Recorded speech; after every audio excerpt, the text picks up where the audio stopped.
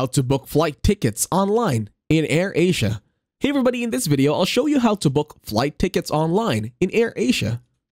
To start, open your internet browser in your PC, laptop, or Mac. Then head on over to AirAsia.com. In here, you will need to input your travel details. First, your starting point. For my case, it's Karachi. Then, where you're going to. I want to go to Islamabad, so I'll just put it in here. Then, input your departure and return schedule. Once done, click on Confirm. Then tap on Search. Now wait for the web browser to finish loading.